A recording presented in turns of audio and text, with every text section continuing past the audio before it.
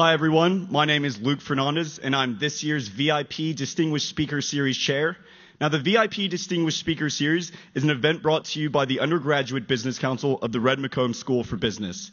Today, we have Dean Eric Hurst, Dean of the MBA program here at the Red McComb School for Business, interviewing George Bodenheimer, CEO and President of ESPN and ABC Sports.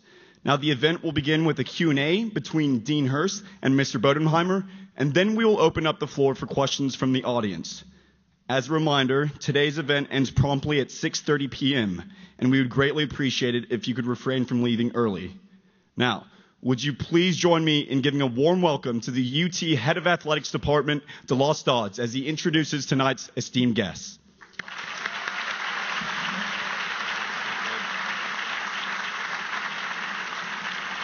Thank you. All Longhorns in here? Huh? I like that. I like that. No Aggies? We've been busy helping the Aggies. We've been over there helping them pack, and then we've been busy helping them unpack. We don't like them on game day, but they are Texans, and we love Texans. And whatever they do, we wish them well. Well, thanks for being here, and thank you, Luke.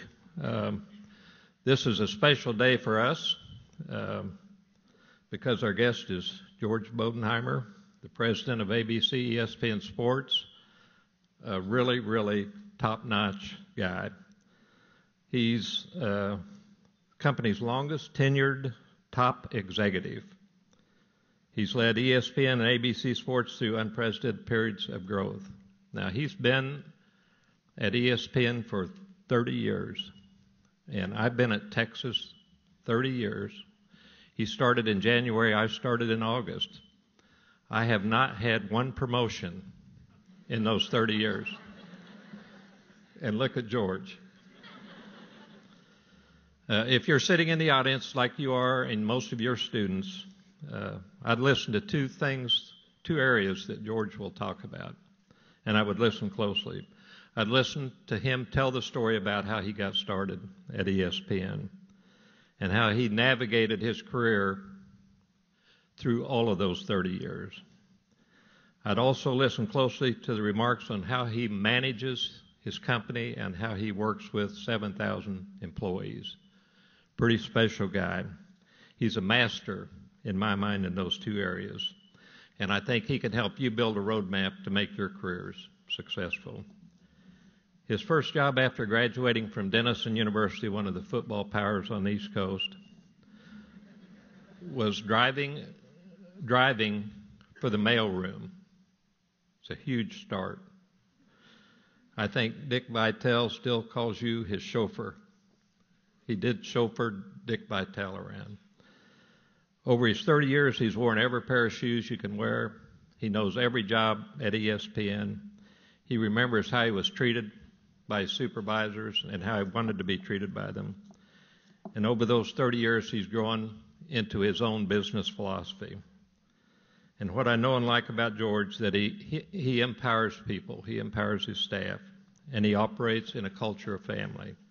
We've had the privilege of working with ESPN on our campus with the Longhorn Network. 60, 70 of the best people on earth. We love the relationship we have with them. We're totally impressed with them. And what a great marriage between ESPN and the University of Texas. And you need to write your number down for Time Warner, and you need to call in Time Warner and get them started on this network. Thank you for being here. I'm excited to hear what George and Dean Hurst are going to say. Ladies and gentlemen, George Bodenheimer.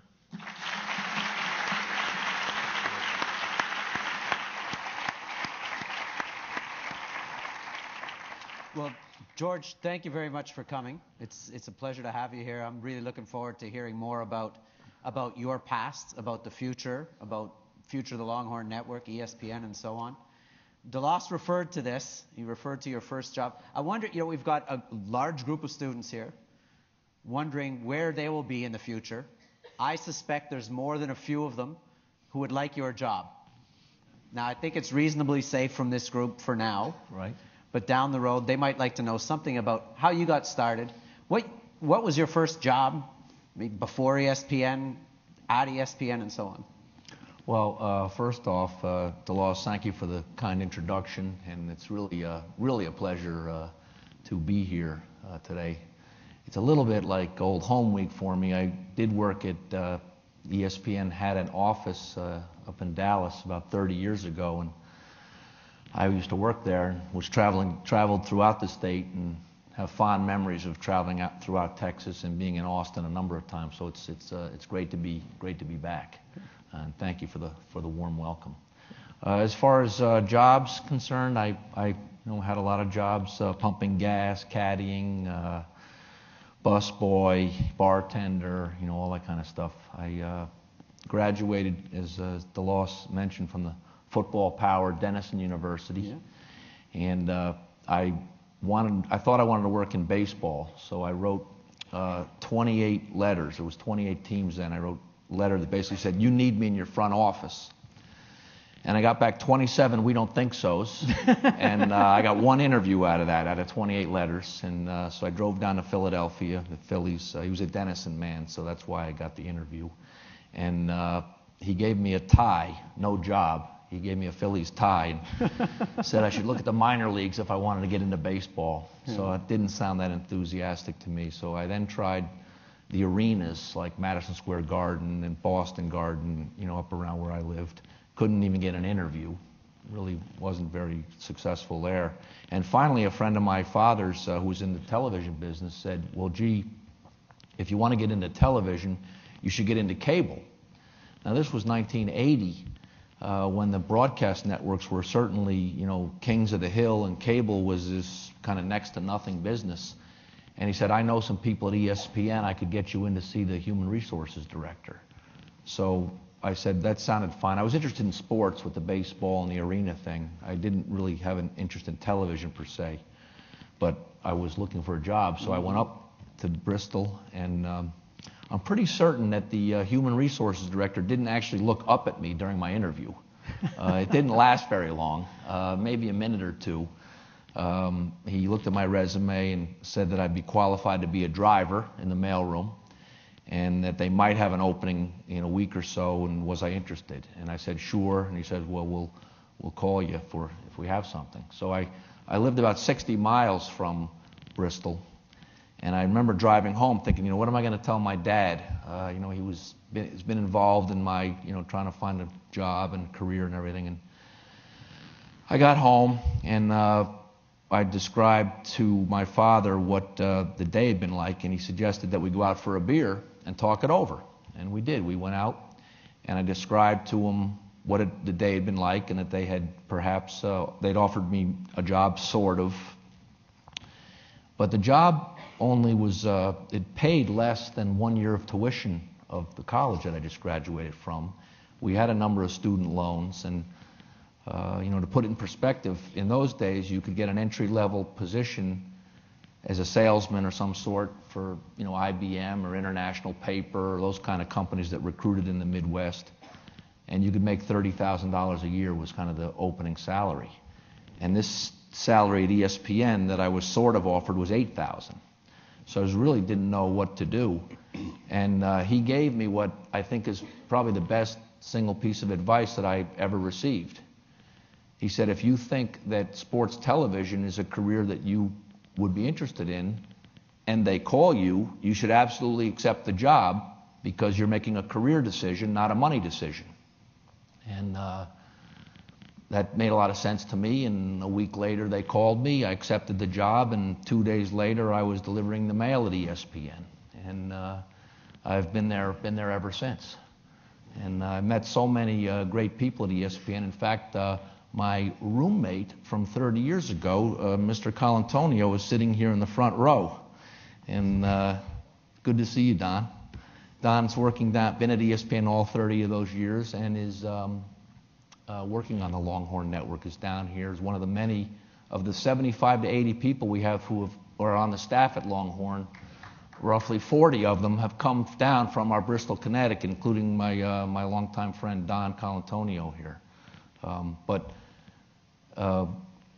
my dad was right. You know, at $8,000 a year, I could find a roommate. I met Don. We split an apartment. I had enough money to get going, and the money didn't matter at that point. So it was some of the best advice I ever got, and that was really how I got started at ESPN.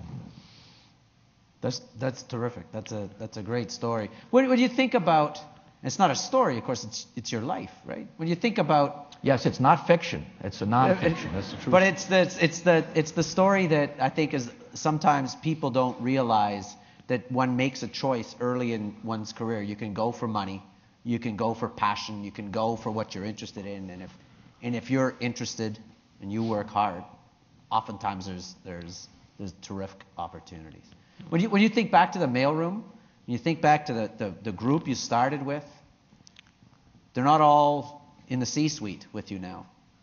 What would you say separated you from your peers and from the mailroom on over the past 30 years? How does one follow that path? I think in a lot of respects I was very fortunate. I got with a company that was growing rapidly. I mean, back in the early 80s at ESPN, if you had a pulse, you could get promoted. It was a wildly growing company, and but no, I think you got to work hard. I mean, you all are very fortunate. I mean, it's an understatement. You are students here at this wonderful world-class university. You're going to have an opportunity to meet people. You have wonderful professors. You're going to have opportunities, and I really would encourage you to be thinking about the type of work you enter, because boy, once you get that job, you got to be excited about getting up every single day and coming to work, and who you're going to be working with. I would, just like my dad told me 31 years ago, I would put money and perks way down on that list as you leave here and start to develop your careers. Much more important what you're doing and who you're doing it with, and the kind of company that you're doing it with is much more important to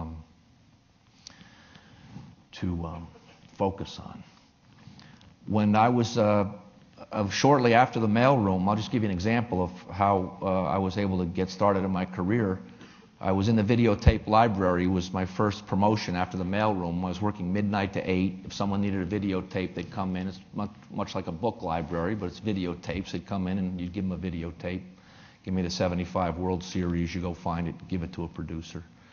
And a job came open that happened to be in Texas.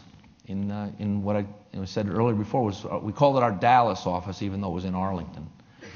And it was in the sales department.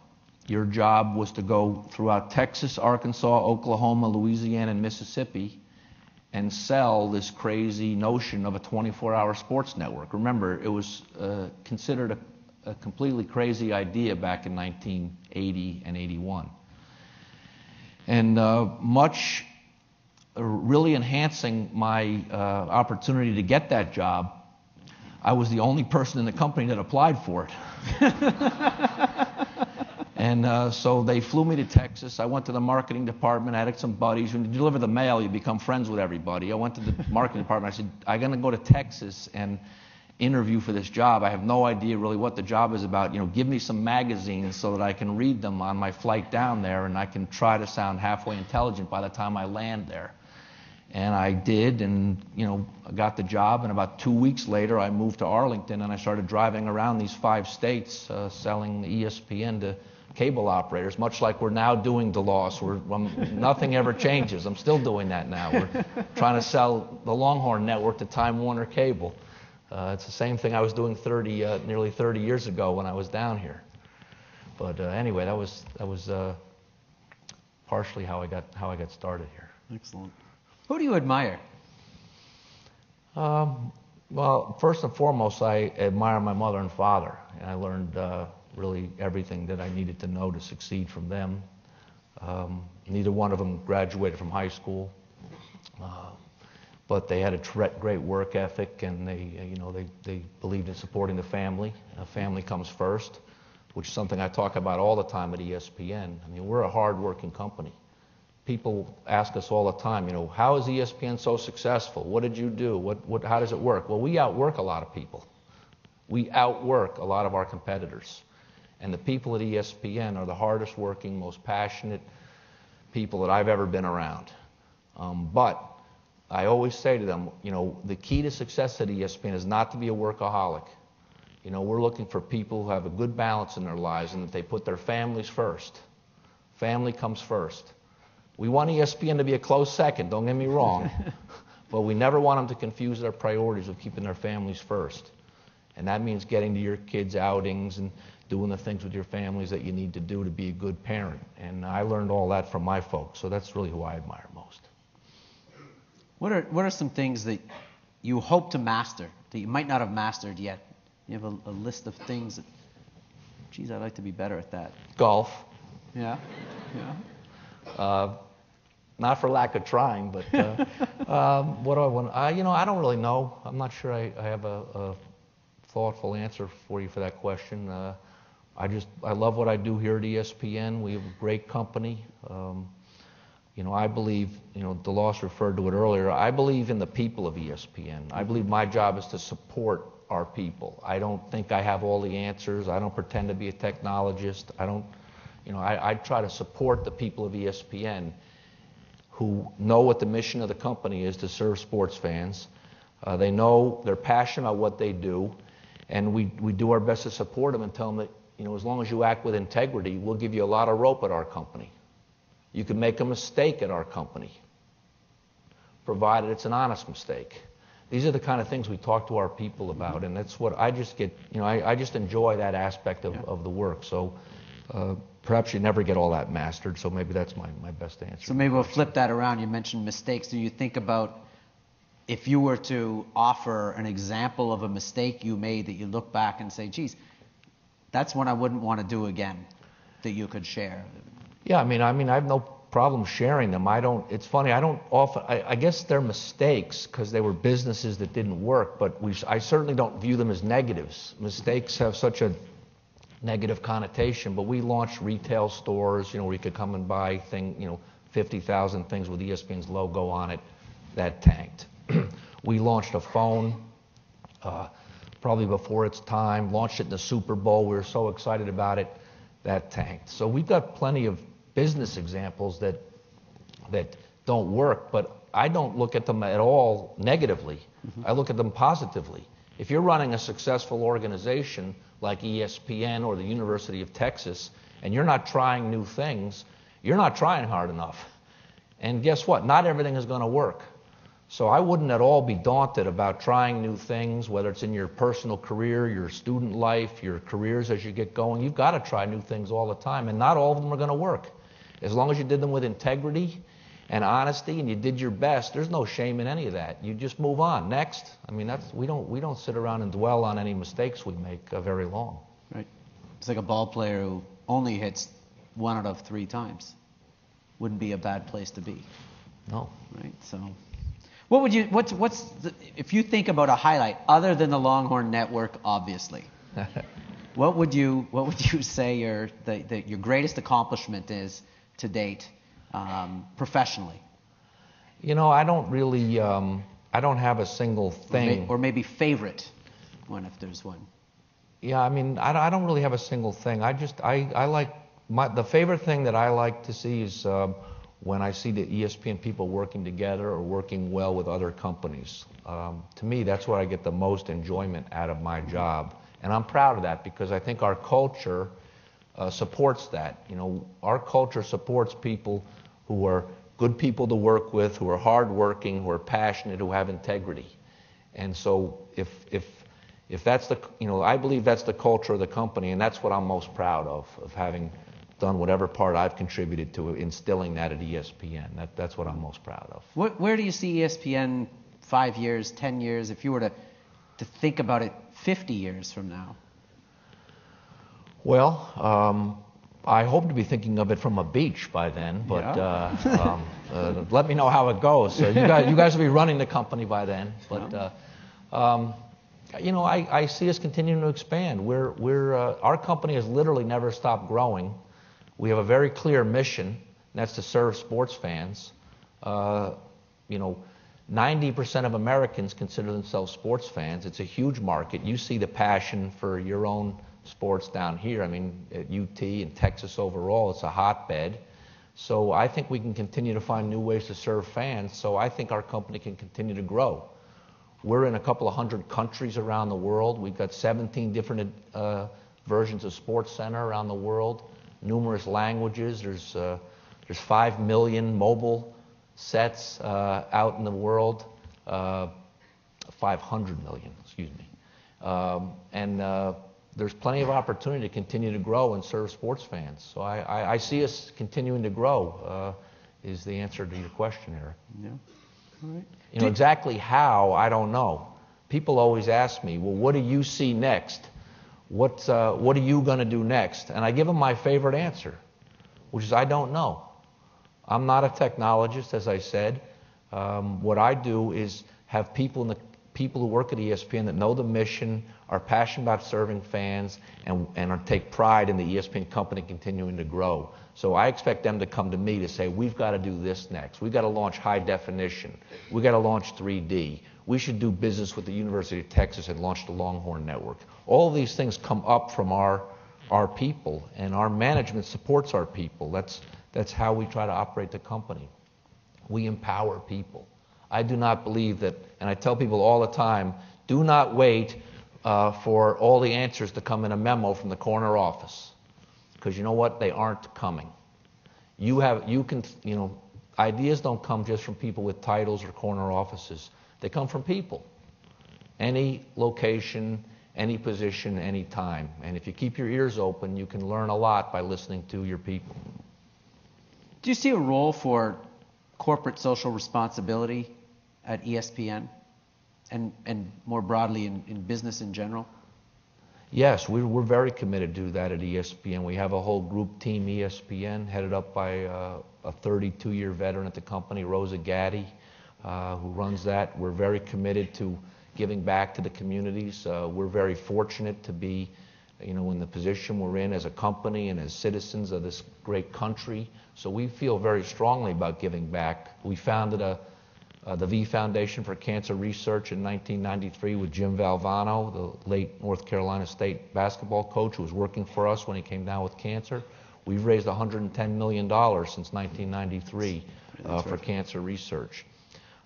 We are doing things with the Boys and Girls Clubs, shelters, veterans groups. Our employees love to give back, and so as a management team, we're facilitating that as fast as we can, and it's been a big positive for the company. But I think corporations do have a responsibility myself. Do you see a role for ESPN as really a powerful voice and an influencer to have an impact on the role of, say, women in sports or race in sports or violence in? We've had a number of deaths in pro hockey this year, that people are talking now about violence in sport and the potential repercussions. Yes, we certainly have a voice, and we provide all kinds of platforms, whether it be on television, .com, digital businesses, radio, print, and the magazine. We have a lot of platforms, so we certainly do bear a responsibility to be a place where those conversations can take place, and that's a large part of what we do. If you look at all the hours that there aren't games on the air, there's studio programming where hopefully we have thoughtful conversation about all of those issues that are taking place. All right. You're going to manage someone. You manage lots of people. What makes some of them stand out from others? You've talked a lot about culture. What would make someone really stand out in your mind? I was taught, I had a lot of mentors along the way, and one of them told me to be a student of the business. And it actually makes sense being at a university talking about being a student of the business. I just always loved the expression. I mean, you never stop learning. I don't care how long you've been in a job or how much you think you have it mastered or not. You should never stop learning. So I look for people who are always trying to learn new things and apply it to what we're doing. You can always do things better. So I look for people who are trying to be better. They're students of the business. Passion, integrity, detail-oriented, optimism, and being a positive person. I can't stand to be around a bunch of negativity. So I look for all those kind of attributes in people. What surprised you when you found yourself in the top job, people say, well, it's lonely there, or what surprises did you had when you took on that role?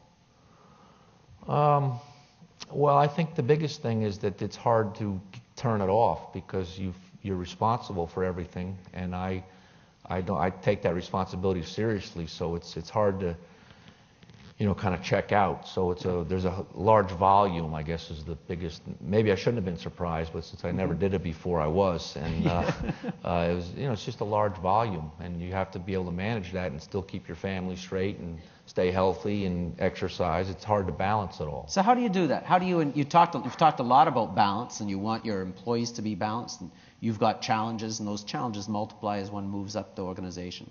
How do you turn it off? When do you turn it off? And what tips might you provide for folks to navigate? I don't think it's that complicated. You've got to discipline yourself. You have to make time for what's most important, whether it's your family or exercise or vacation time. Again, we're not looking for workaholics at ESPN. It's not healthy, and it's not a road to success, I don't believe. So I just say you have to be disciplined. But boy, if you have a lot of responsibility, sometimes you can't control that, and you have to do what you have to do, and then get back on track. But I find myself getting up a lot earlier in the morning now than I used to, and I find that's like my most productive time to work. So what time do you get up in the morning?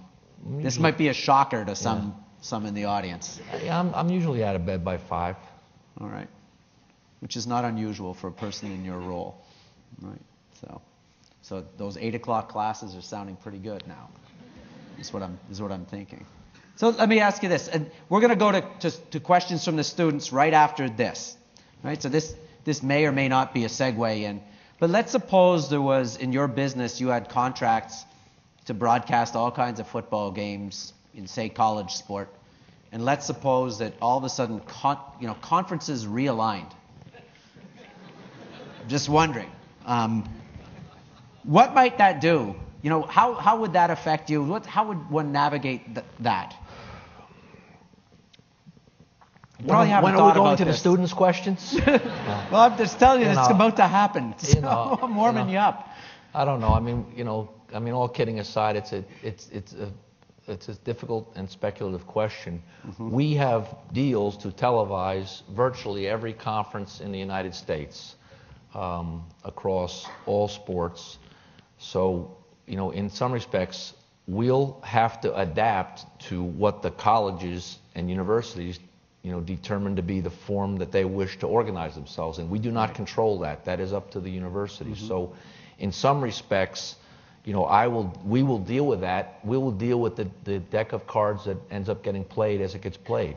And I suspect we'll be fine. The schools will still continue to play themselves, other schools in athletic events, and this shuffling will pass. I mean, I think stability is something we all are looking for right now, and I'm hoping we get there. All right. We'll be able to deal with it.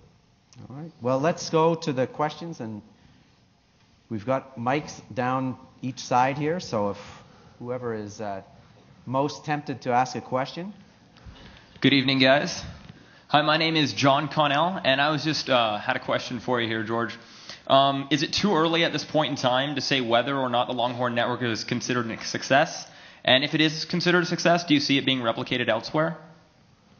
Well, John, that's an excellent question. I consider it to be a great success right off the bat. I mean, you haven't, until you've launched a business, or in this case a television network, in 6 to 9 months, you have no idea the amount of work that goes into it. I can't tell you how proud I am of the staff we have. As I said, it numbers about 75 who came down here and put this together in such a short period of time. And for those of you who've had the chance to see the network, it looks absolutely first class and fantastic. So from that standpoint, I'm very happy with it, and I think we're off to a great start. Obviously, we've got some work to do on the distribution side of the business. So as DeLoss mentioned, please let your providers know, whether it's Time Warner or whomever, because they listen to you as the customer, and we need to get those deals done. And then lastly, I'm very excited about the Longhorn Network. We have never worked on a network with a major university, a world-class university like you all have here, and I think this is going to continue to evolve. Over 10% of the programming is going to be non-sports. I think it opens up great opportunity to explore your fabulous university, the culture of Austin, and all things that are great about UT. So I'm very excited about it. But my point is, I think it's going to grow and evolve, and it will be a great success. But I'm very happy with where it is already. I hear you loud and clear on that one. Thank you. I appreciate it. You're welcome. I think I forgot your second question, but as long as you're satisfied, I'm satisfied. Bravo, my friend. Hi, my name's Mark, and I just had a question. How do you guys view the coverage of ESPN by outside entities, either through the book that was written or Deadspin coming in and covering your different policies? How do you guys respond to that and deal with it? We deal with it in a straightforward manner as we can. I mean, these things the blogs didn't exist, several years ago. Now we've got blogs, dedicated to commenting on every single thing we do, whether it's with sarcasm or trying to doing it in a straightforward manner. So we're under a bit of a microscope, but we don't have anything to hide. We try to be transparent in what we do with our policies, how we deal with our people. We've got problems like every other company. We deal with them in a straightforward manner. And if a blog wants to write about it and criticize us, I suppose that's their right to do it. But, again, it goes back to we operate our company with integrity, and we try to do the right thing. And after that, I'll let the chips fall where they may. Thank you. My question is, how did you all decide on the University of Texas to launch such a huge network for instead of any other school in the country? Were there any other schools considered? There is no other school in the country that we would rather be doing this with than the University of Texas.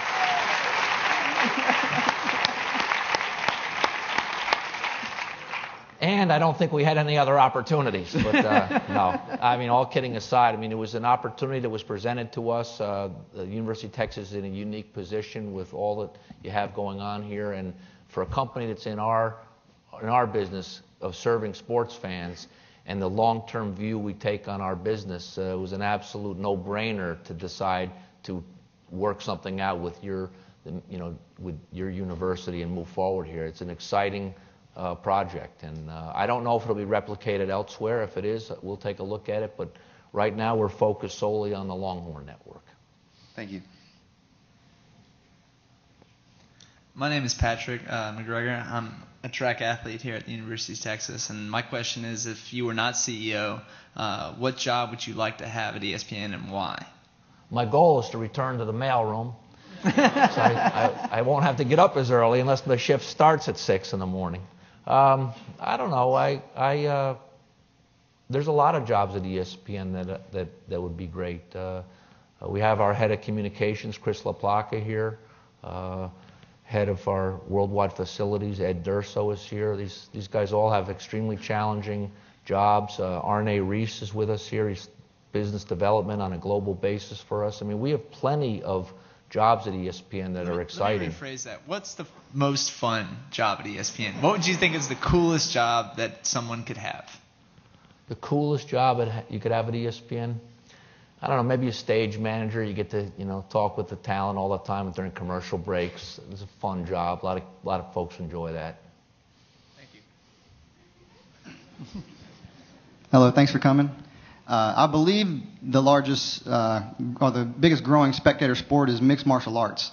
Zuffa and the UFC have signed a 7-year deal with Fox to broadcast events and whatnot.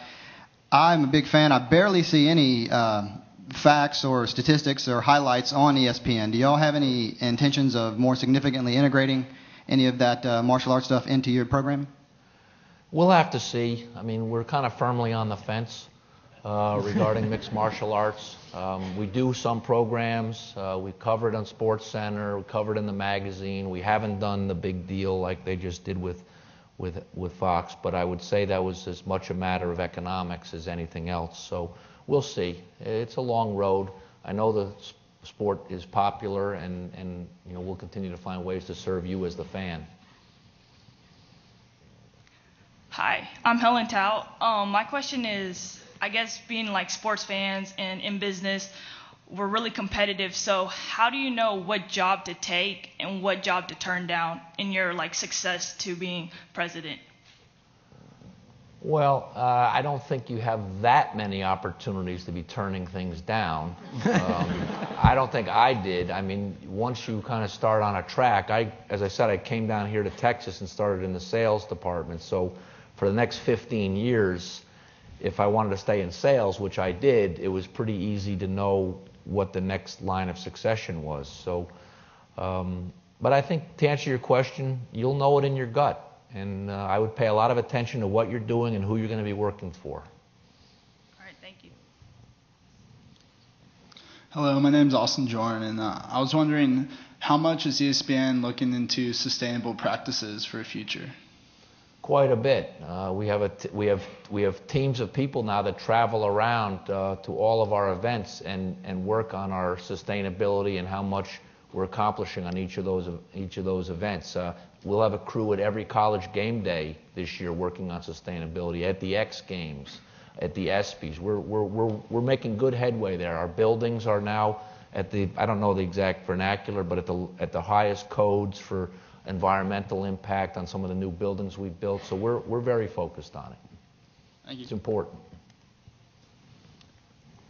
Hi, my name is Daniel. You said you've been at ESPN 30 years. How did the creation of all the regional sports networks affect your business model? That's a good question, Daniel. I would say, they haven't really affected our business model very much. I mean, they've made us, it's more competition. We operate in a very competitive sports television world, so that makes us better. I mean, we're competing with all the regionals every night, and we're very focused on that. But we don't.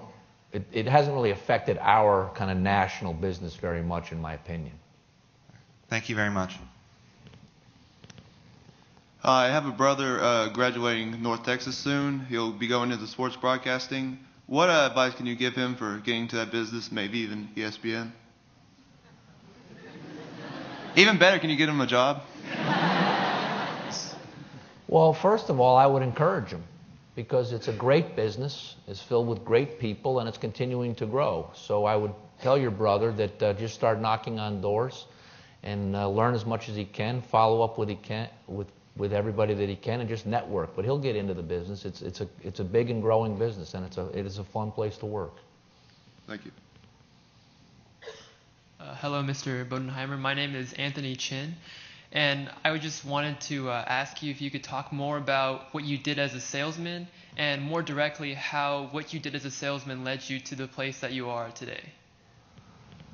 What I did as a salesman, I drove around, as I said, the southwest part of the country for several years, trying to make 3 calls a day, morning, lunch, and afternoon, through every small town in those 5 states. And I had to work hard. I had to realize who I was calling on, what I was saying to them. I tried to learn something about their business. I had to keep all the schedules myself. I didn't need hotel reservations in a lot of the towns that I was working in. You just kind of pulled in.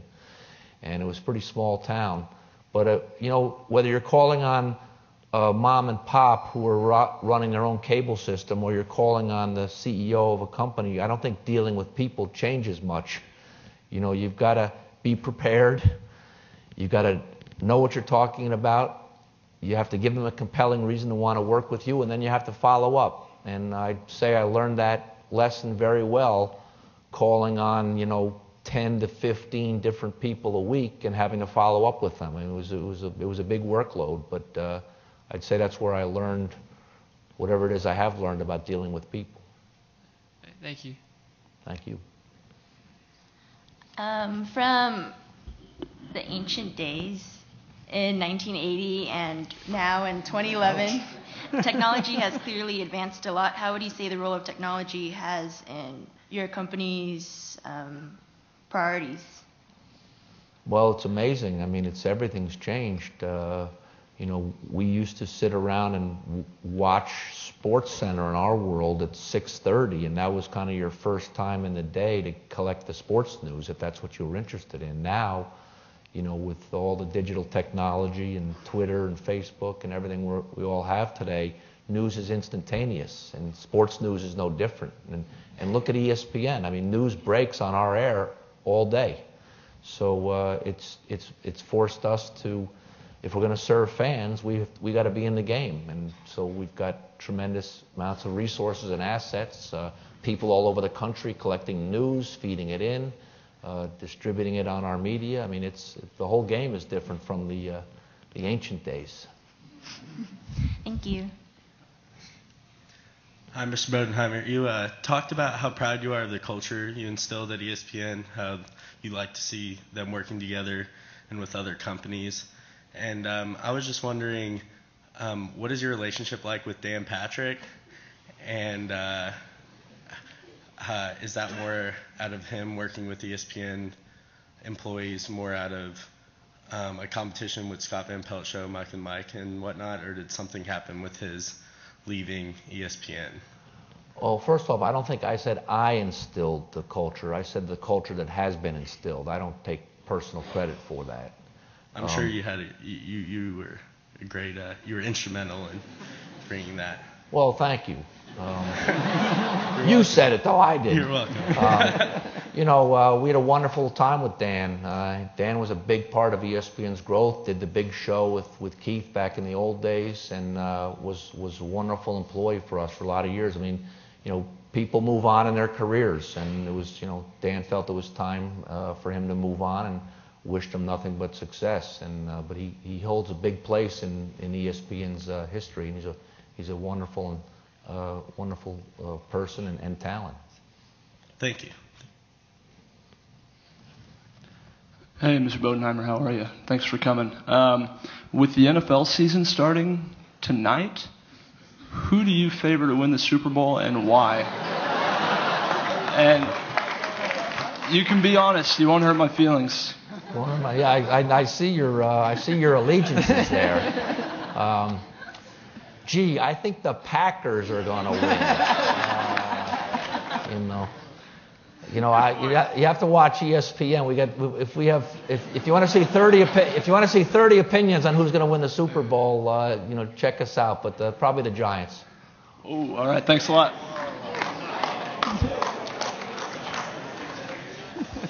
I just had to answer the question. It was an interesting question. Good evening, Mr. Bodenheimer. My name is Arman, and I just moved from India to Texas a couple of years ago. I wanted to know the key from just being in the U.S. to diversifying to become a global brand. The key to becoming a global brand? Mm-hmm. Well, for us, it was A, getting out there, and B, you asked earlier about mistakes we made. We first thought the idea of an international network was to export product from the United States to India, Europe, Latin America. That's wrong. That was wrong for us. The fans in India wanted to see things that they were interested in, not what we thought they were interested in from the U.S. So we had to flip our business model, and in India's case, buy every single piece of cricket that we could possibly get our hands on. Right. But it took us, probably longer than I'd like to admit to learn that lesson. But that's how you get your brand. You got to get out there, and then you got to deliver a product that the local fans want. We've made tremendous inroads in India in particular, and I'm proud of what we've built over there. It's doing quite well. Thank you. Do you see knowledge that you've picked up in South Asia, cricket in particular, coming here? Do I see knowledge? Your knowledge of cricket coming here. Yes. Are we going to see more cricket? We see a lot more soccer than we once did. Yes, you're going to see more sports that aren't traditional U.S. stronghold sports being televised here. A, because we have the mediums to do it with our broadband service, ESPN3, for example, but also because, of course, the demographics of our country are changing here, and the barriers to entry are so low. We can serve cricket fans to cricket here in the U.S., and you'll see us continue to move in that direction. It should be fun. Hi, my name's Henry, and that was pretty much one of my questions, so thank you for answering that. And as a soccer fan, thank you for paying more attention towards that, especially with the World Cup and the national team. But my other question is, why does it feel like the winners of the ESPYs are announced before the broadcast of the ESPYs? Why does it feel like they are? I don't know. Perhaps you know more than I do, Henry.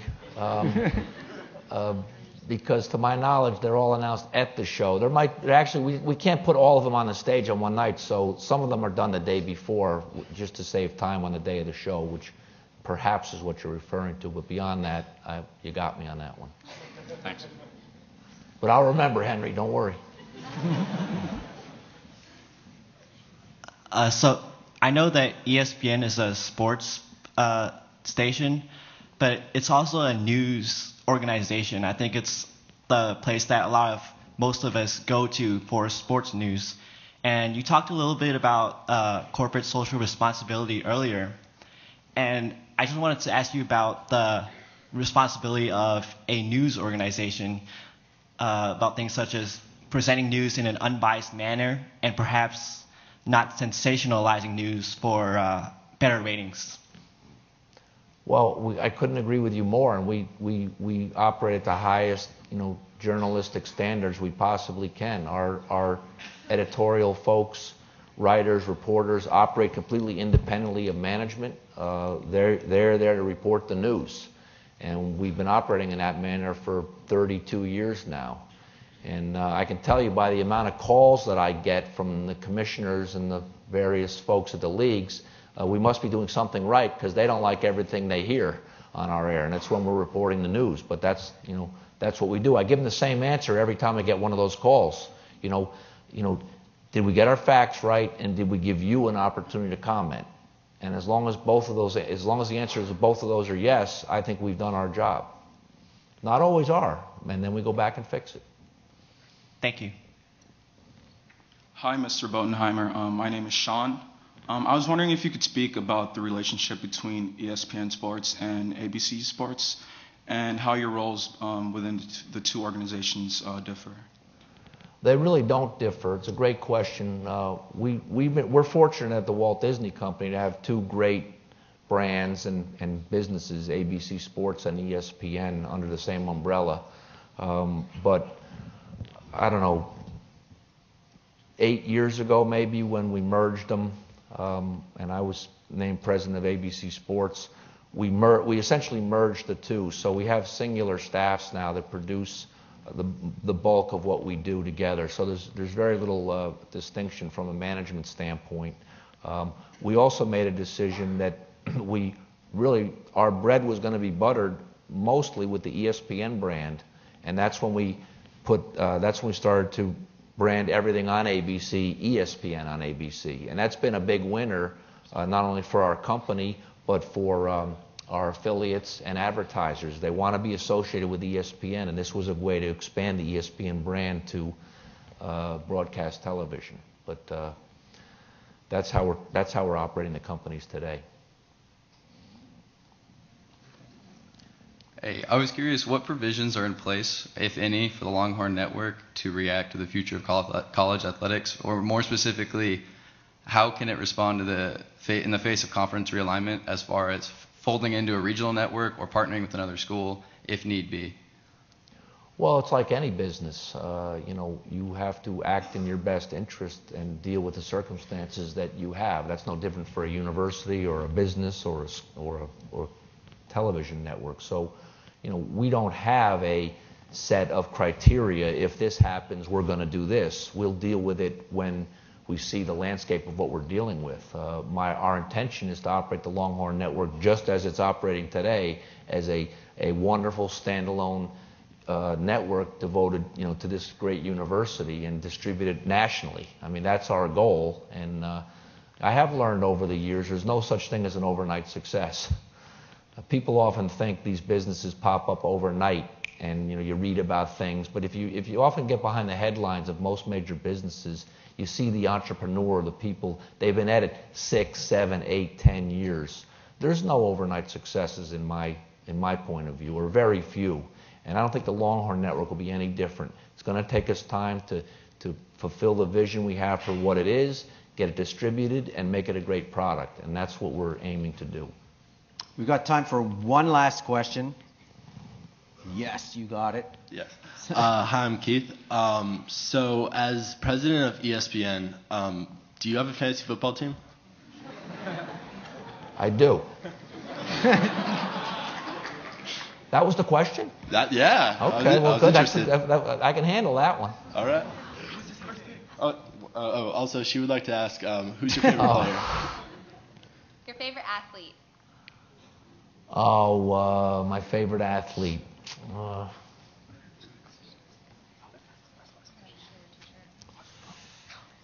Arnold Palmer. Good job. But George, there's a couple of traditions that are about to happen to you here. But before you do that, you've shared a tremendous amount with us, and as I recap some of the things that I think are powerful messages, it's about get up early. It's going to be easier to do that if you really love what you're doing. Watch out for other people. Be passionate. Find balance, and do it with integrity. And I think that's a message that's a powerful message that all leaders, I think truly successful leaders, probably need to exude. So thanks for sharing that with us today. Thank you. Thank you for having me here today. Thank you. And we've got Luke's got something for you there. Thank you very much, Dean Hurst, Mr. Bodenheimer, and DeLoss Dodds. Thank you very much for coming tonight. I know that we will be able to take your lessons and apply them to our own lives. As a token of our appreciation, the Undergraduate Business Council would like to present Mr. Bodenheimer with his personalized Stetson cowboy hat in recognition of your participation in the V.I.P. Distinguished Speaker Series. Thank you.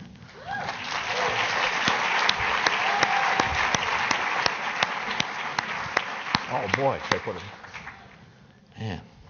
I can honestly say I don't have one of these. All right, how's it going? That's what we like to say. Thank you. Also, we'd like to thank the Undergraduate Business Council, Office of Student Life, and ESPN team for helping us put on this event. Our next VIP speaker will be Brian Gallagher, the President and CEO of United Way, on September 20th. Then we will be joined by CEO of Southwest Airlines, Gary Kelly, on October 27th. All this information can be found at the TexasBusinessCouncil.com website and Macomb's website. Thank you very much.